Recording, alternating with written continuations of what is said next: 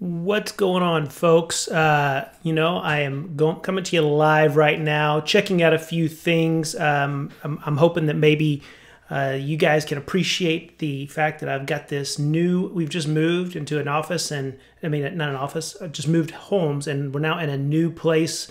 My office is just now finally getting settled in. I got some cool lights going on behind me that I really like. My favorite right here, this backdrop, this lion that's going on, my favorite love poster that you can see right here. Guys, this is what it's all about. This is the fun thing about being creative at this time. We're all kind of stuck indoors. We're all dealing with the same kind of stuff as a part of this coronavirus life. But what I know in all of this is that I wanted to just begin doing some more engaging activities with you. I have some hopes of bringing in several of you guys into Zoom calls where we can begin to discover some ideas about how to better live into this new norm.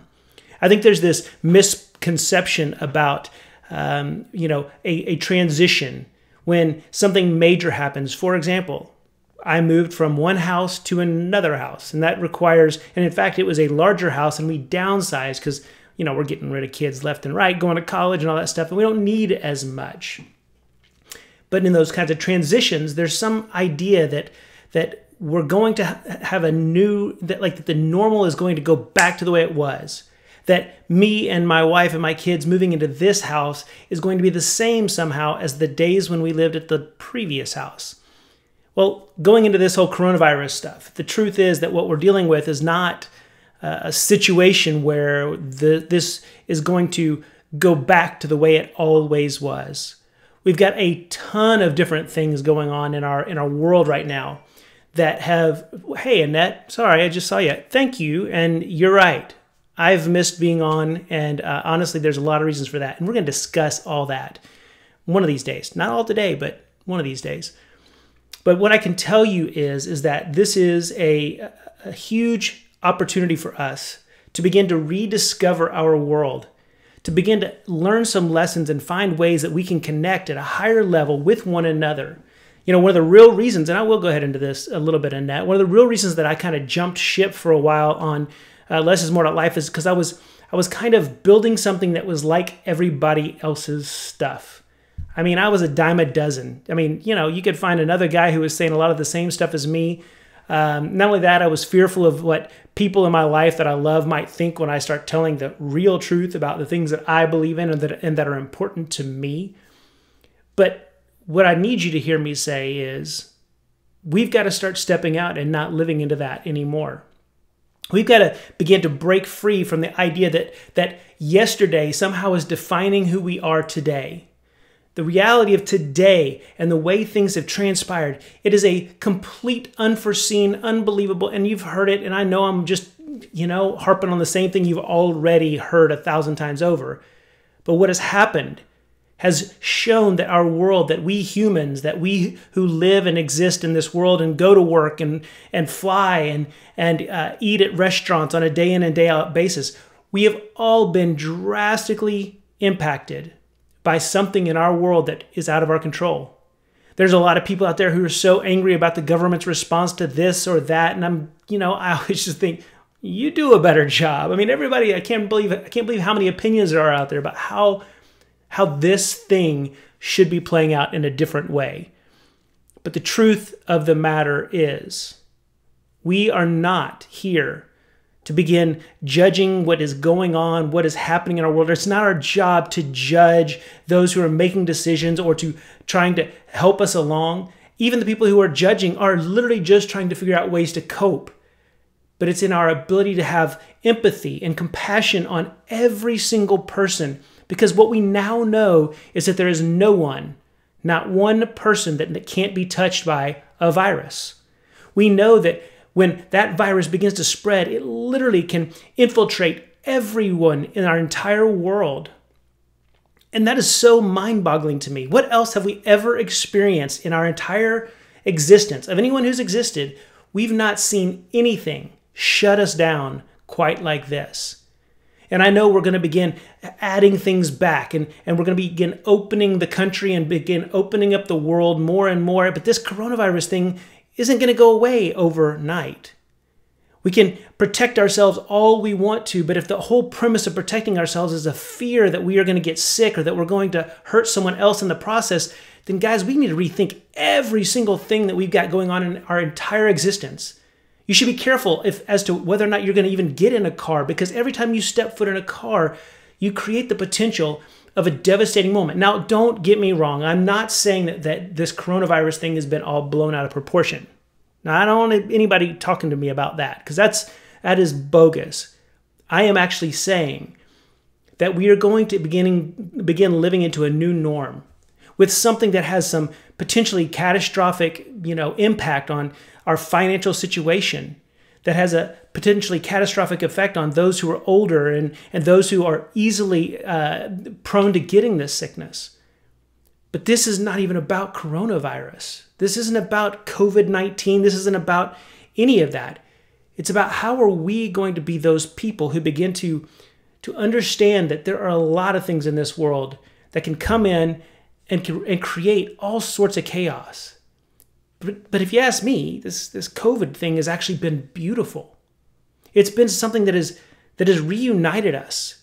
It is causing us to get more local while at the same time being able to reach far and wide, because we have this beautiful thing called the internet that allows us to do Zoom calls. And while I know Zoom may not be the premier app right now with all of its security issues, the truth is that if we protect ourselves even there, we can still have an unbelievable community. And what I want to invite you on as we get down this road is I'm going to be posting some invitations to join in some Zoom calls with me personally, as well as some of my team members who can come in, and we want to discover a world. We want to discover what this new world could look like for you, for your family. What could this world look like if you took some of the pieces of the things that we're learning right now and we began to implement those on a day-to-day basis? I mean, really, did anyone think that some of our jobs could be done from home? I mean, how many people need to go to the office? Think about the implications that has financially that we haven't even begun to think about for a business who at one point needed to have an office and felt like it had to have that location and cost multi-thousands of dollars annually. But you remove that, and now all of a sudden you're free to be able to have people from all over the world, the best, the cream of the crop. Businesses can truly begin to be more creative because they're learning how to expand their horizons and bring in the best minds to do new things. Not only that, I'm a part of a group called the Exchange Group.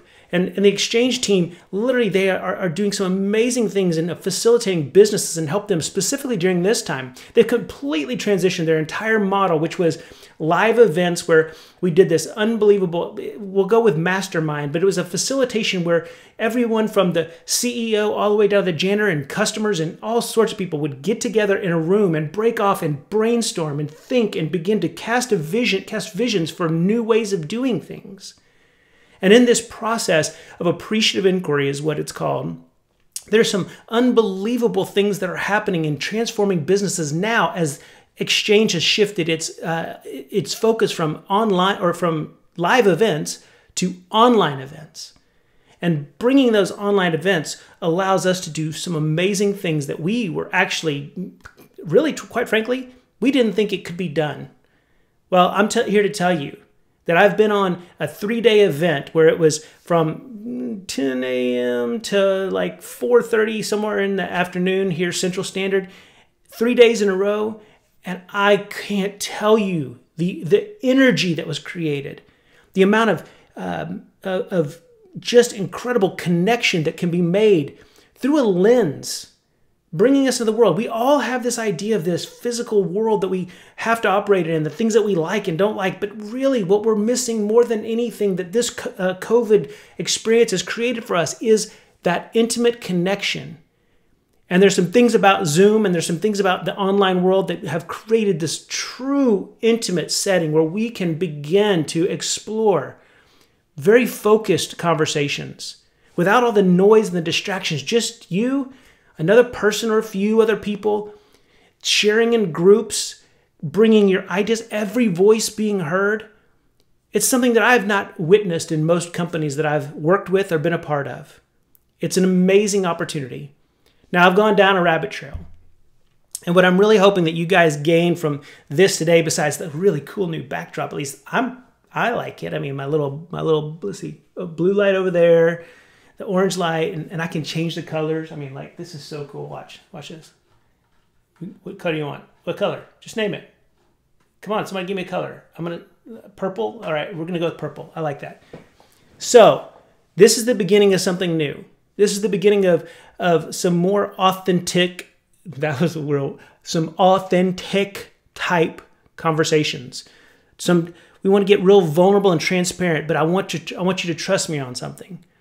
There is nothing more intimate than being able to sit in your own home. It's like you're inviting all of these other people into your home where you're comfortable in your zone, allowing you to be truly transparent about what's going on in life. With all the interruptions of kids, dogs, and dinner, lunch, whatever it may be, doesn't matter. What's exciting about this is how beautiful it can be when we begin to truly connect deeper, at a deeper level, discovering what it looks like moving forward in this world. So if that's something you're interested in, please, I want you to like this. I want you to comment. I want you to tell me, I'm totally in, I'm totally bought in, I'm ready, and I'm wanting to get going on this. So I don't know how long it's going to take me to get this ramp back up into less is more. I know some of you guys have been like, oh, less is gone, and I get it. It's my fault in some ways, but at the same time, it's what needed to happen. And yet, right now, we have an opportunity. So let's get the message out. If you're watching this right now, let's help build this thing back up. Let's create some steam, because what I'm looking forward to doing is building the opportunities for us to find new ways of operating at a high level with great relationships, both streaming ideas into what it looks like to live as a good neighbor, as well as what it looks like to work in a global environment where we can do this right here and connect. So, sorry, my computer's beeping at me.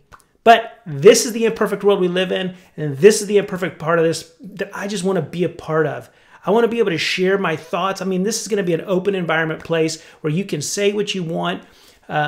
The thing that I'm going to push hardcore, probably the only value that I really want to set in on all of our conversations, is transparency that meets and demands a non-judgmental openness. We've got to be a place where there is a psychological, I can't even talk today, some psychological safety where when you come and you're vulnerable, that you get to know that this is going to be a safe place and that people have got your back if someone gets out of hand. Because I know what it's like to have haters in our world. I know what it's like to have haters. In fact, I've quit doing this because I just didn't want to disrupt people that were actually the people I love the most, which is hilarious that my those that I love would be the ones that I'm the most concerned about making hate me. And if they are those that love me, then you see, this is the mind shit that we go through. Pardon the pun. You need to, sorry, mute your, oh man. Oh well.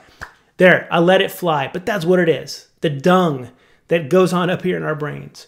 So I encourage you, jump in. Let's get going. Let's start this process. Today, I just went live with not even knowing exactly what I was going to say. More than anything, just going like, okay, if I just hit play, then maybe I'll get to show this off. And then look, here I am. I mean, I've never been short of words, 13, 14 minutes in.